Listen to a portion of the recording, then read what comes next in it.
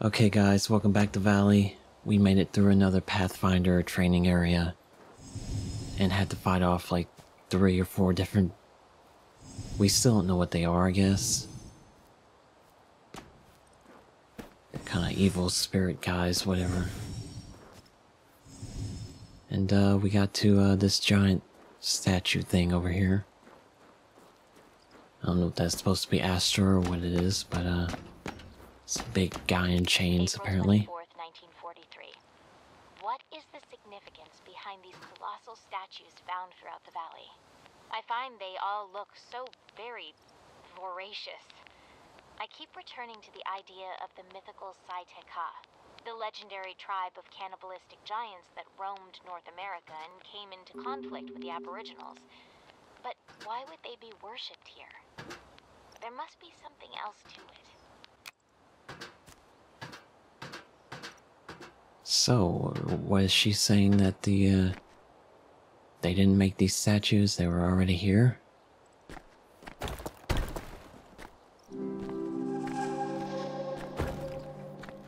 It's hard to follow along with the story like if you're playing normally, but when you're recording videos it's probably even tougher.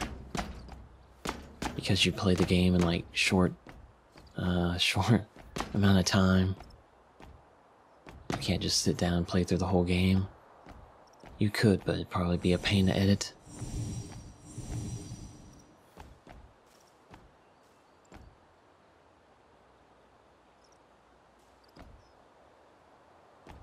Alright. Don't know how I would make that jump.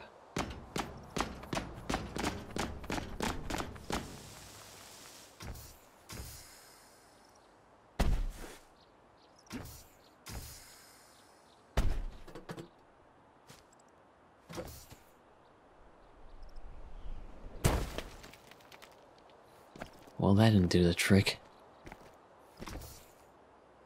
So somehow I did not kill myself. Well, if I could jump on his hand, maybe.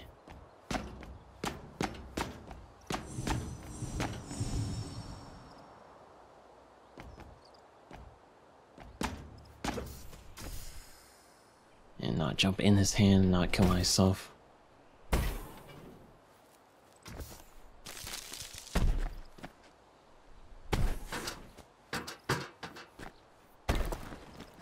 This is always fun, watching someone struggle to get through one part.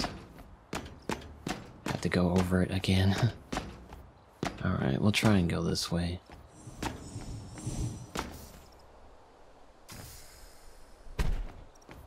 Yeah, it wasn't that complicated.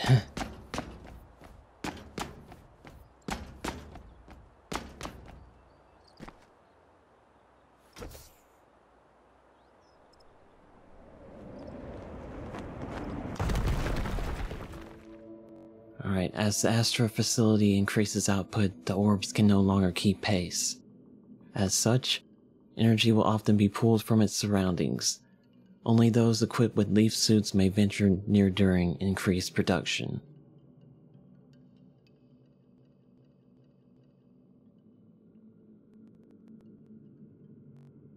We're on part 10, I'm not sure how many parts there are going to be. I'm hoping we're getting close to the end.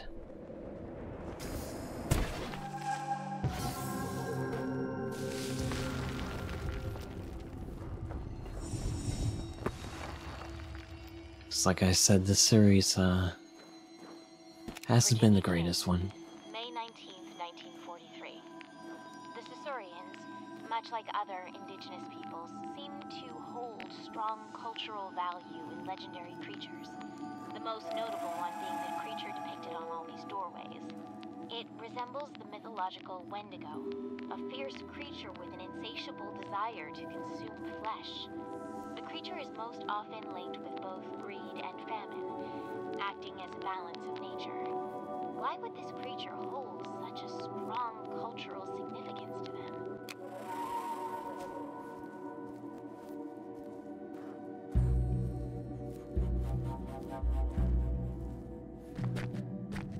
Thought there would be something in this giant area, but there's really Nothing as far as I can see.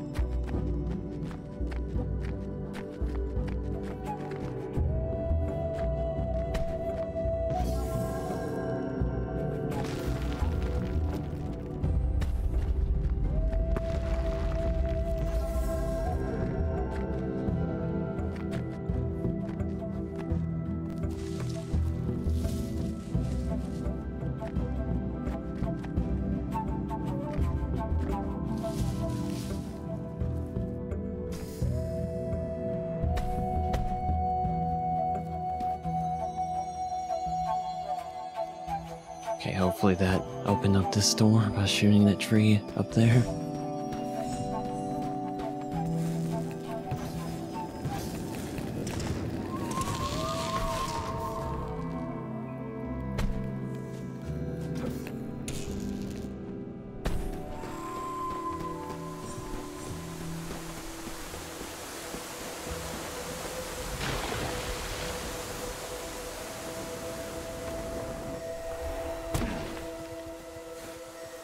Was George of the Jungle there? Just smack the tree.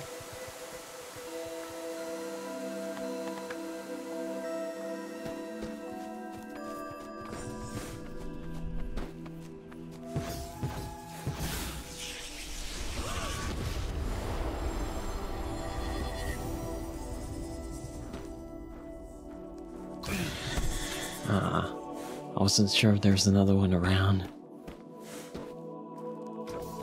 Let's just go up this temple or whatever it is.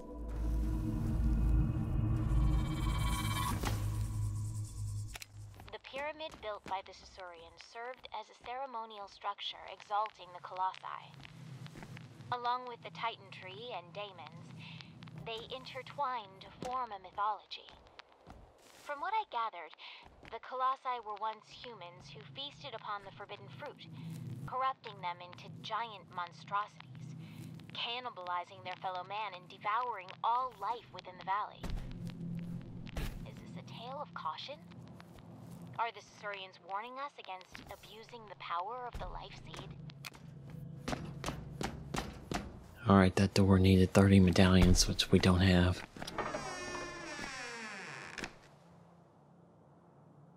Wendigo mythology is utterly fascinating. Not only do they reflect famine and harsh winters, but also greed and gluttony. Sometimes even humans overcome with greed could turn into a Wendigo, doomed to feast upon the flesh of man for the rest of their lives. Never feeling... yeah, whatever. Sometimes they are depicted as ever-growing as they consume more and more flesh. Will I sleep tonight? Just a myth, Virginia, just a myth.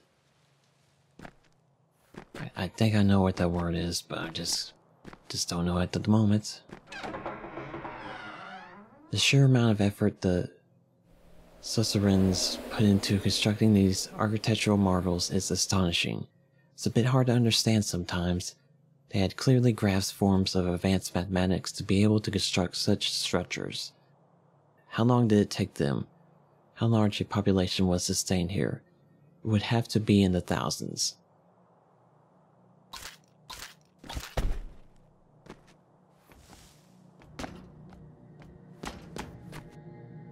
I don't know if I'm like stuck here because I don't have the medallions or what. Guess we could fight these guys.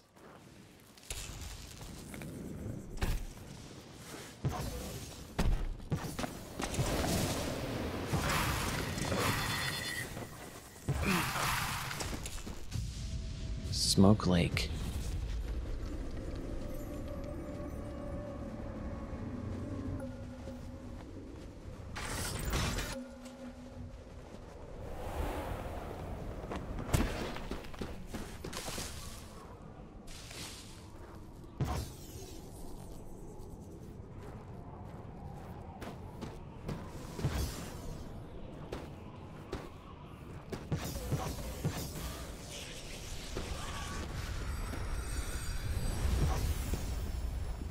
course that one had to move.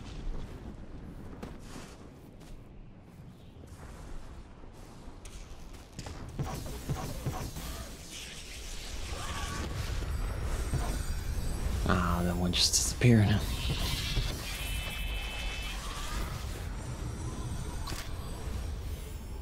Too bad they don't drop medallions.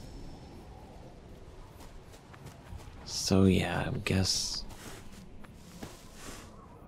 we're gonna go back to that whatever pyramid thing at the end.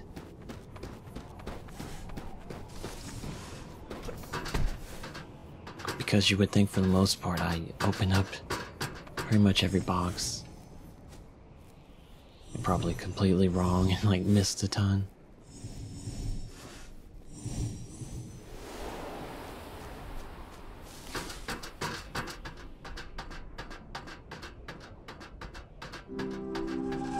Find a way to get into the Astra facility.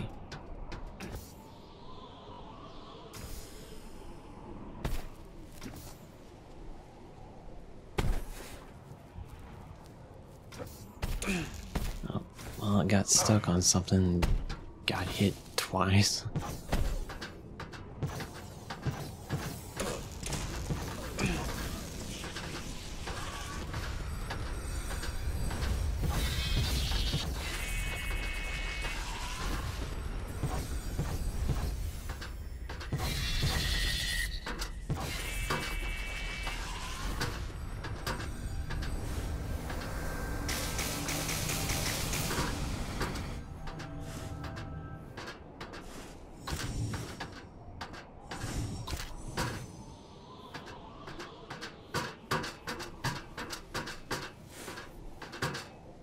Alright, so we only need 4 more medallions, and I don't know if that's the end of the game or what.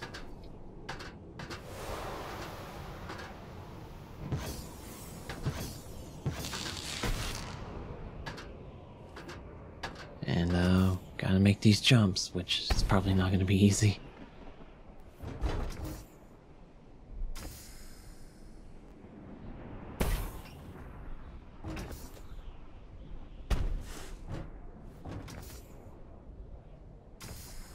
Oh, I thought I killed myself on that one.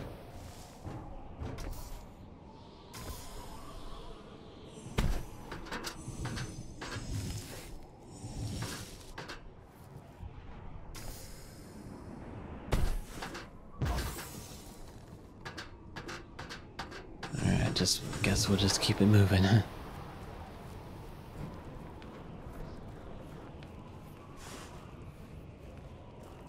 That one looked yellow, so I thought maybe I could interact with it or something.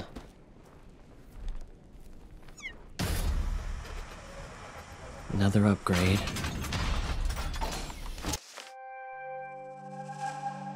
Lake Skipper upgrade allows Pathfinders to run across water for a limited duration. Your speed will increase as you run.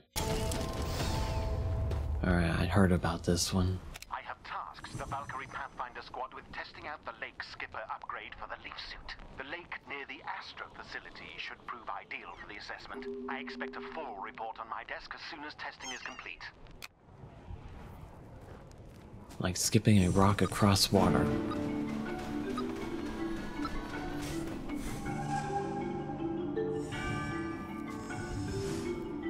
Just like, where do we go? Trying to gain some speed first before going across the second part.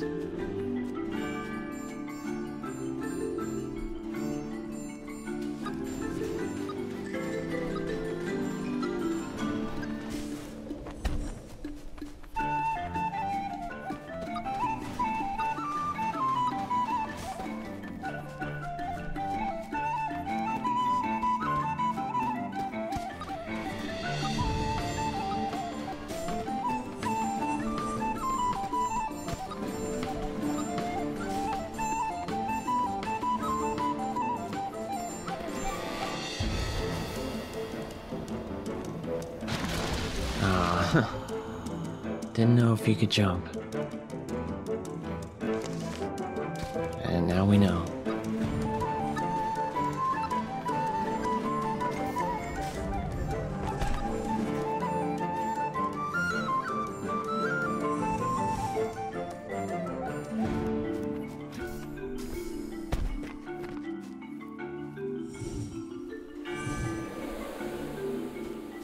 At least we're finally getting some more music in these last couple of parts.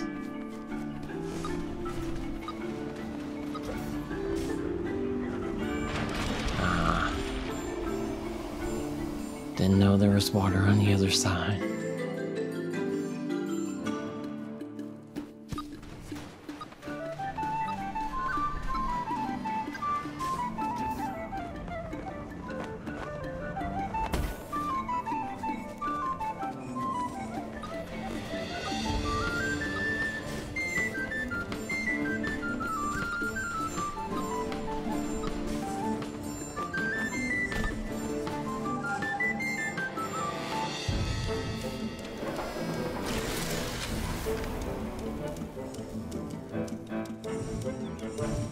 Had to stop to see if there were any medallions there.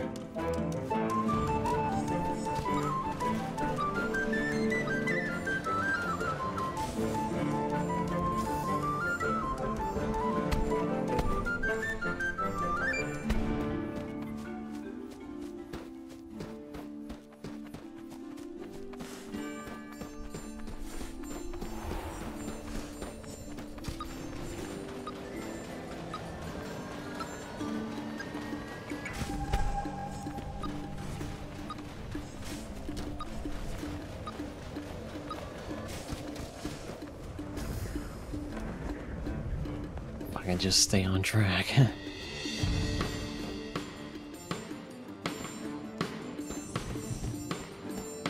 I saw one of the bad guys around here. Maybe we just keep going without having to deal with it.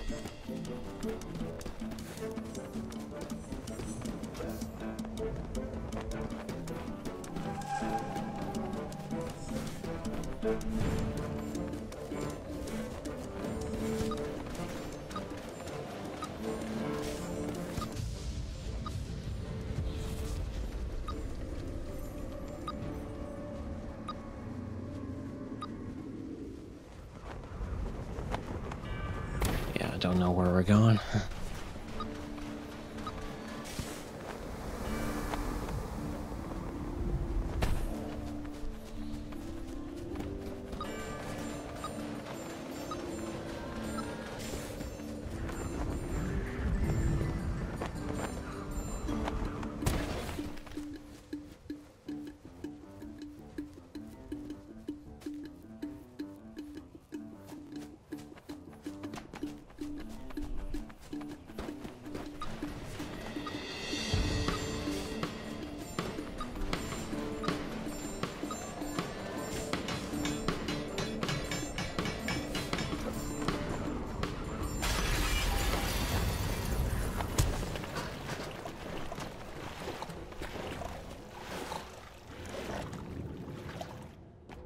Okay, we finally made it to the Astro facility.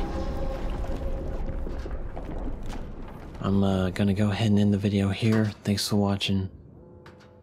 And I'll see you guys next time. Bye, guys.